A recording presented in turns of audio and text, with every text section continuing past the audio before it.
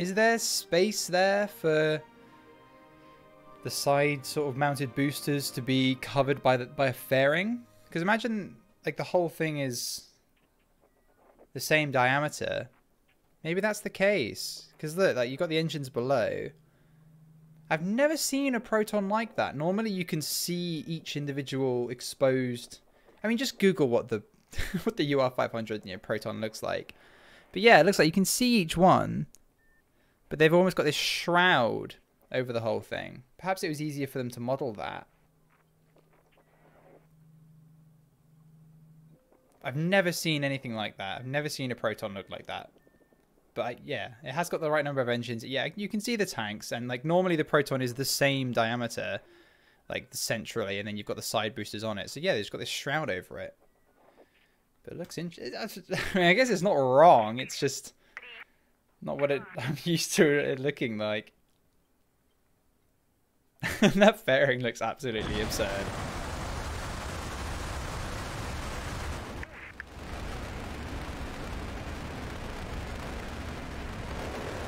I believe the reason Salyut was the shape it was due to the maximum fairing size they could use on the Proton. So only the top part of the station was actually covered by a fairing.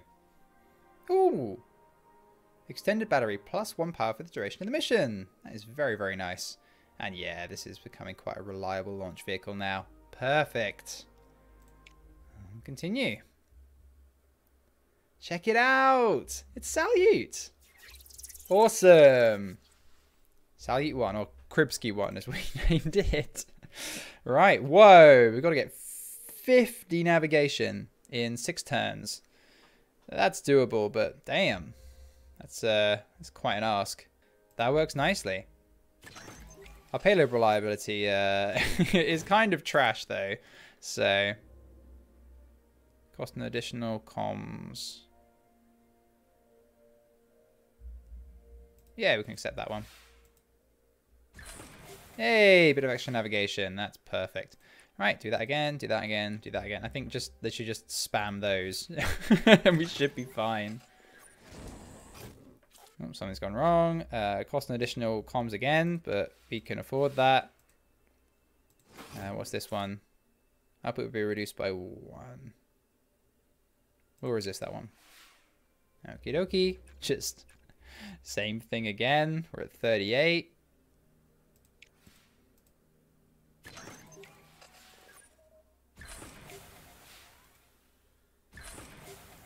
Bit more navigation. And finally, bish bash bosh. Don't even need to do that. We can just do that. But yeah, we might as well have a bit of excess just in case. Yeah, perfect. 2 turns early. Wow, that was hard. Not. Yeah, perhaps this isn't supposed to be too difficult a mission. I don't know. But yeah, we're fine. Space station deployment complete. Now deploy the space station systems.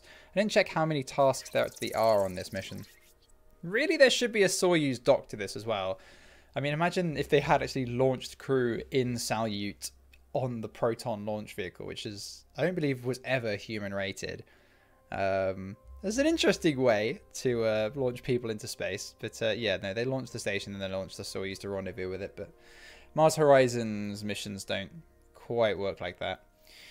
Still, this one's a little bit more complicated since we actually need multiple resources rather than just loads and loads of navigation. So let's have a little think about this. Okay, so this one is a little bit more complex.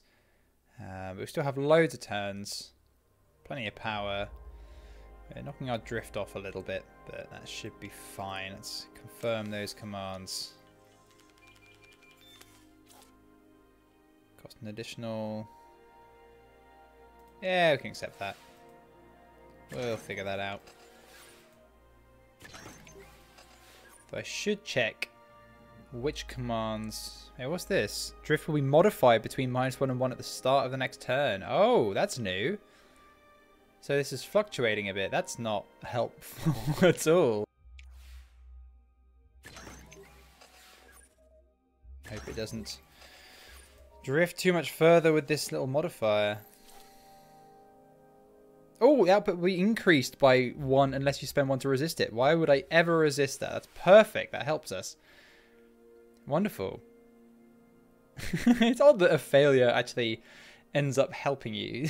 A task failed successfully, I guess. 6. We've got 4 turns. Yeah, no, we'll be fine. That'll work.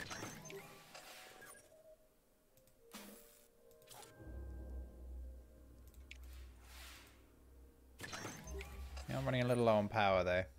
Oh, but the random modifier did help us out a little bit. Okay, so we don't want to get rid of any more navigation because it's actually quite difficult to get navigation. There's only 2 commands that give it to us. So really we want to be doing this.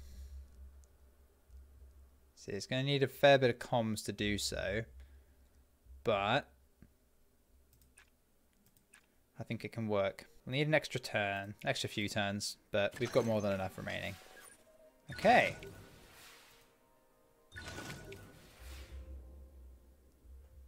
Okay, and we didn't drift at all that time. That's okay. So, do that again. Do that. That's 15, 28. Still drifting a bit, though. So I'm thinking next turn just maybe do that twice. That'd be the easiest thing to do, wouldn't it? All right, confirm commands.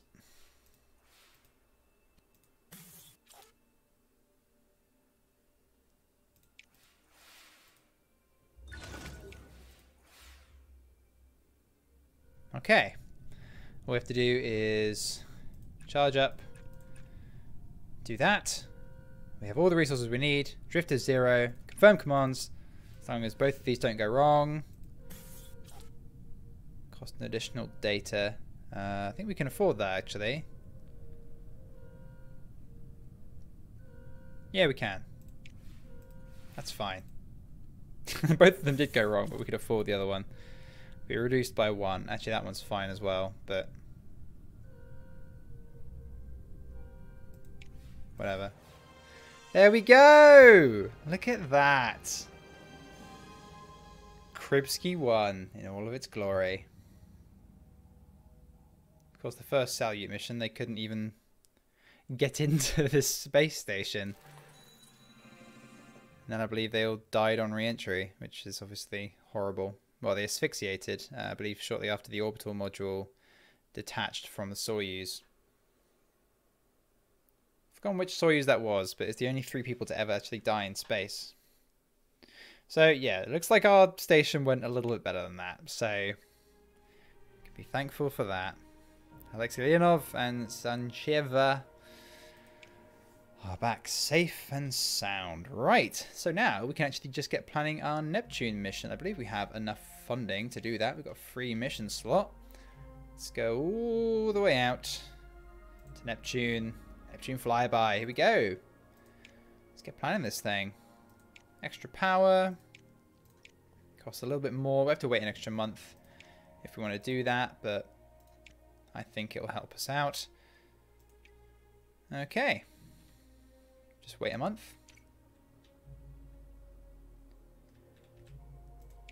And get building. Cool. We're working on our mission control expansion at the moment, right? Yeah, so now we just save up for that, I guess. Japan's launching a crewed moon landing in 22 months. Have they already done that? No, they haven't done that yet. Fair enough. We can't really make fun. I mean, we hadn't done a Mars flyby yet, but still, I think that's... is that our Jupiter mission or is that our Mars mission flying out there? I'm not actually sure.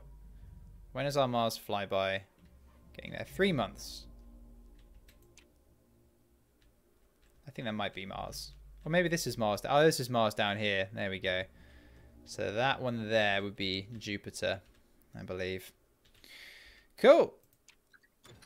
Hey, allows construction of an additional mission control expansion. How expensive are those? That is the question of the day. 500k. Huh. We can actually afford that. Question is, where do we put it? You don't get any adjacency bonus for another mission control. Or any adjacency bonus for over here. We get plus 2% reward if it was next to the PR office, but we can't put it there. That lowers our launch reliability. There's really just nowhere particularly useful to put this. So I guess just plonk it here. Out of the way in the corner. Cool. Fine by me. Okay, now be done in 6 months' time. Let's set a research. So that'll allow us to do a few more missions. I don't see as there's much point in getting a space plane runway until we actually have a space plane. But we don't have any need for that just yet. Though it would be cool to use it to launch parts of a modular space station. Regardless, though, Grand Tour is now available to us, although we do have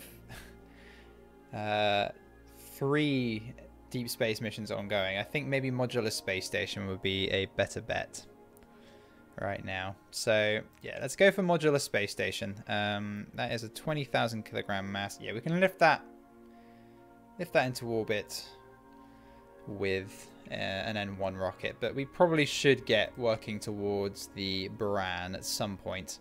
How much would that entire thing be? Do you need anything else, or capacity 30,000 kilograms, launch reliability 70%, build times 1 year? But hopefully once it's already built you can partially reuse it and save money.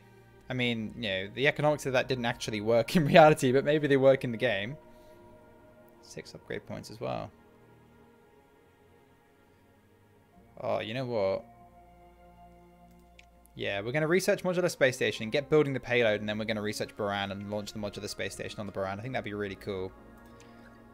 Media focus on Salyut experiments. Several news programs have featured stories about experiments performed on your space station Salyut, including those devised by school students as part of an educational campaign instigated by your agency. 400 science. Very, very nice. Yeah, so that was when we put a bunch of experiments and stuff on Salyut. Aha! Our Mars flyby has arrived. And our Uranus Budsky one. My god, I'm such an idiot.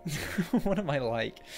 Right. That's a decent launch reliability.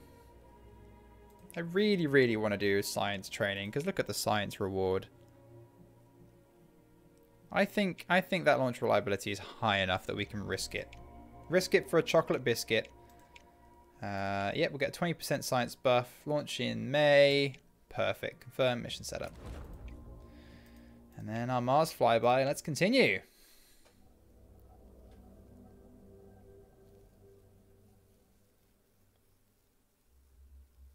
And there it is. The red planet in all of its glory.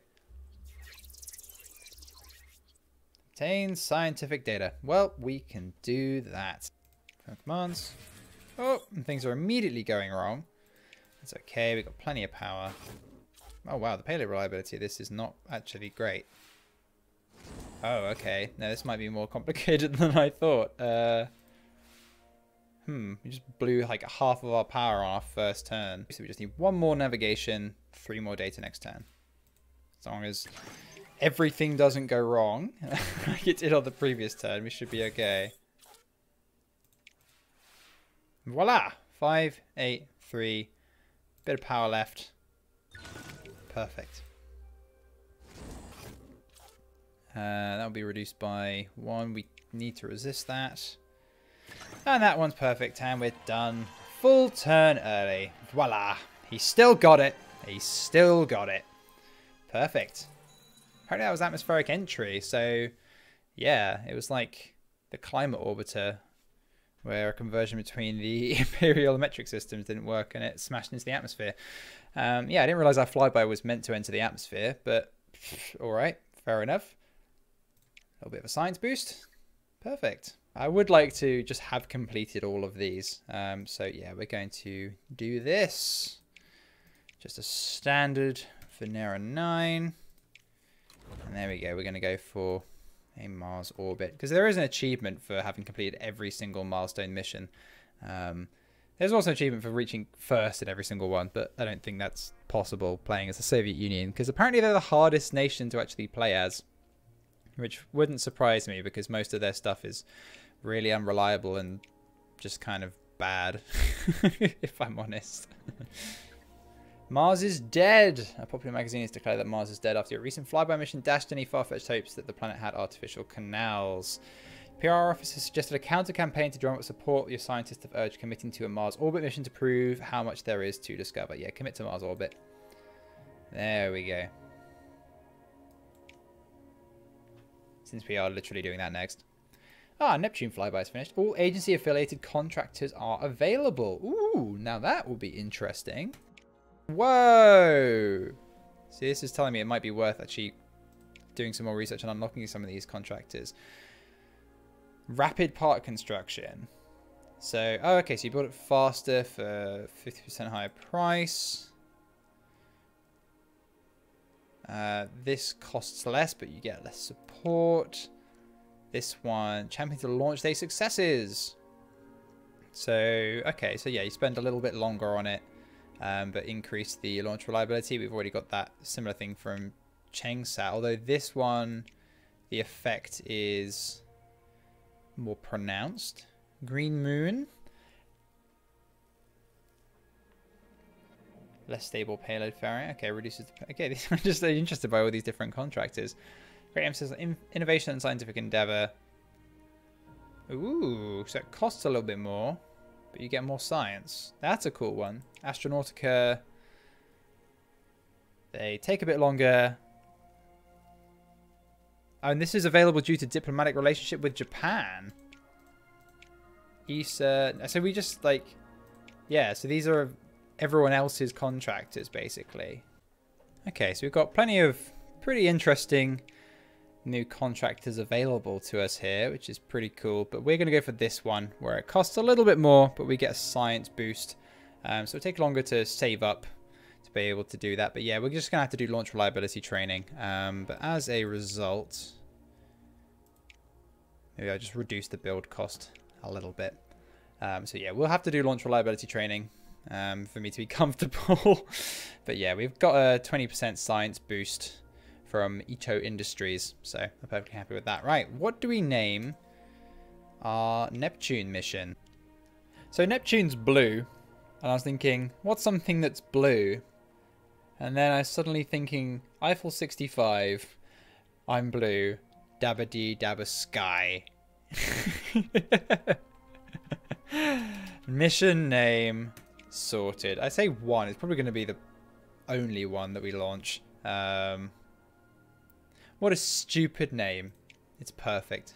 So we need 1900 K before we can launch that, but that is fine. We'll just wait a little while.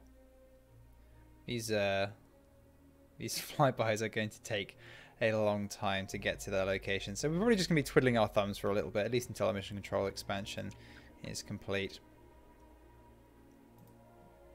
Venera 9 is finished though. Plus 25% science reward, but plus 25% to the vehicle build cost. That is fine by me. Alright, this should be a pretty cheap mission. Right, Rashki 3 is just going to use a simple R7 Soyuz block day configuration. It's the simplest one. Yeah, it needs a slightly larger launch vehicle since it's the Venera 9 probe, not the Cosmos probe. Here we go. Constructing a modular space station in low Earth orbit will provide a vital testbed for microgravity-based research. Still though, our Uranus flyby is ready to launch. Does I say 109 months? It is occurring to me that we are launching a lot of these Outer Planets missions. I don't know if we could have done all of them in one with the Grand Tour, or if the Grand Tour is a different kind of mission. I really have no idea. Still, good conditions, 92% launch reliability. Go for it.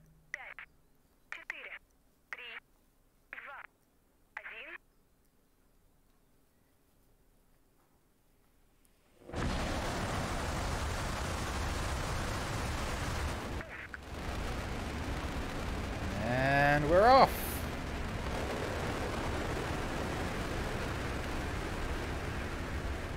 Beautiful. And without a hitch. Not sure what the flames or anomalous plumes coming out the side of the launch vehicle there were, but regardless, We are in orbit without a hitch, and the Proton is almost level 5, which is lovely. Continue. Ah, there it is in all its glory. How long is this mission? Maybe I should check that. I know the Jupiter one was like 15 months, something like that. But Uranus is obviously a lot further out into the solar system. Maybe I should have checked this, because this... I was thinking, feeling like this mission isn't even going to get there till like right before we're ready to send crew to Mars. A massive thank you to my patrons and donators for their generous support, and an extra special thank you to Madzor, Peter Lushtinets, The Amazing Steak, Axel Jensen, Delta V, Dennis Klomp, Vermouth, Lady Lagsalot, Simone67, Olaf Hammerhand, Scott Milligan, Nicholas Popkus, World, Wather, Jagnath, Weir, Extra Crispy, Dreister, Lightning Gamer, Elmac, and Nobody Special.